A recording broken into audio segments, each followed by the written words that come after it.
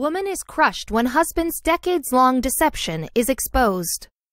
Early one January morning in 2015, a knock on the door brought Bobby and Cheryl Love's lives crashing down. It was like in a movie, a Lifetime movie, Cheryl described, and rightfully so. What happened when she opened the door sounds like something from a bad noir film.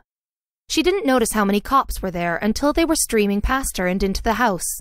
A stunned Cheryl watched as they, the letters FBI gleaming on their jackets, rushed right over to Bobby. "You've had a long run," they told him.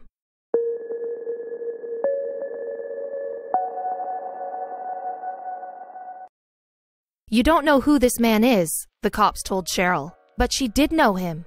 Nothing Cheryl was seeing made any sense. He was Bobby Love, father to their 4 children, her husband of 40 years, now wearing a pair of handcuffs. This had to be a mistake, Cheryl decided, but as Bobby was ushered out the door, he told Cheryl something that made her blood run cold. "This goes way back, Cheryl, back before I met you, way back to North Carolina." North Carolina in 1964 was a much different place than New York City in 2015, and it's where Bobby's story began. But before he was Bobby Love, husband to Cheryl Love, he went by a different name entirely: Walter Miller. Walter Miller was just one of 8 siblings, so he spent a lot of time walking the streets of his North Carolina town and getting into mischief. According to Bobby, aka Walter, nothing bad happened until he went to that Sam Cooke concert. Thinking it was funny, Walter yelled a profanity at the stage and was arrested for disorderly conduct. Things went downhill pretty quick after that, Bobby later explained. He stole purses from cars and checks from mailboxes, but the worst was yet to come. After he was caught stealing from his school, Walter was sent to juvie. "I hated everything about that place," he remembered. "I still have scars." Every night he laid in his bed and listened to his favorite sound, the sound of the nearby freight train whistling by. "I always wanted to know where that train was going," he recalled. After weeks of wondering, Walter decided that enough was enough. "I ran out the back door towards the sound of that whistle. That was the first place I ever escaped from," Bobby said. He followed the train tracks to Washington, D.C., where he lived with his brother. He returned to school, determined for a fresh start. "It seemed like everything would be all right," Bobby said. Of course, old habits die hard, and Walter was soon back with the wrong crowd and committing increasingly dangerous crimes. He was robbing banks and living large, but according to Bobby, the fun didn't last for long. One of those banks had a silent alarm. Walter found himself surrounded by cops, and all of his attempts to dodge them were futile. He woke up in a hospital with a bullet hole in his backside and handcuffs around his wrists. Walter was sentenced to 30 years in a maximum security prison. Walter's instincts to escape Central Prison eventually faded. "I sort of got used to it," he said. He became the perfect inmate, and years later he was sent to a minimum security prison.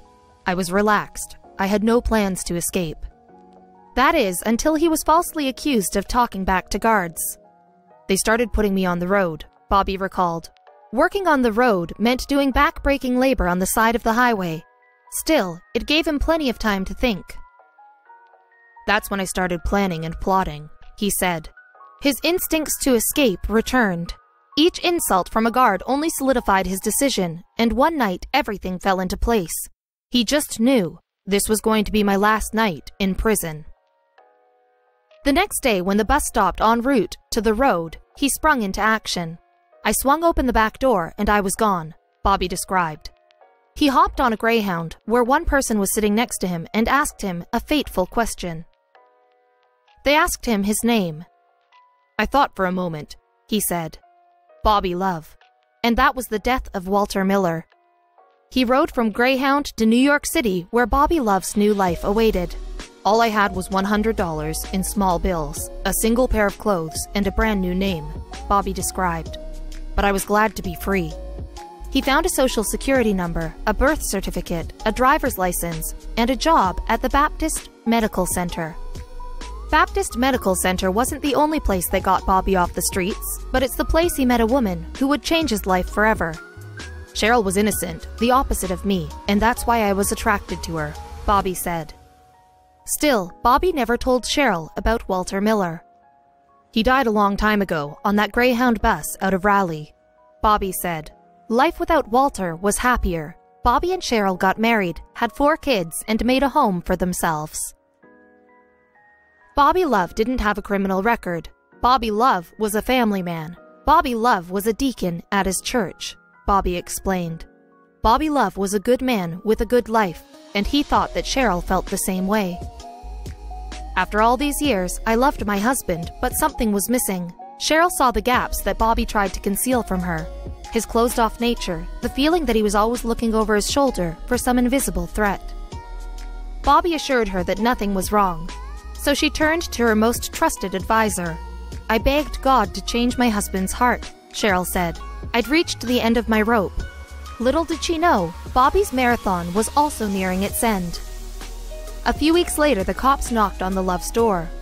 My world came crashing down, Cheryl described. Bobby deceived me for all those years. There was no truth in our house. Any wife would have walked away. But that just wasn't Cheryl. I was so angry, but I never hated him, she said. When I first visited him in prison, he broke down crying, Cheryl described. This time, Bobby had no plans of escaping, but Cheryl had plans of her own. I married you for better or worse, she told him. With that, Cheryl put her plan into action. She wrote letters to the governor and even to Obama, telling them Bobby's story of redemption. She feared it would fall on deaf ears. I didn't know a thing about Walter Miller, but I told them all about Bobby Love, Cheryl said, and it's her hard work that got Bobby out of prison a year later. The day he was freed, Cheryl asked him a pivotal question. I asked, "Are we the Loves, or are we the Millers?" And he said, "We love, we love." According to Cheryl, Bobby Love no longer looks over his shoulder in fear, and neither does she. Still, the ordeal would never be behind them entirely. Neither Love feels the need to escape anymore, but Cheryl will never forget what happened. I got my own story to tell, she said. I might not have escaped from prison and started a whole new life, but I forgave the man who did.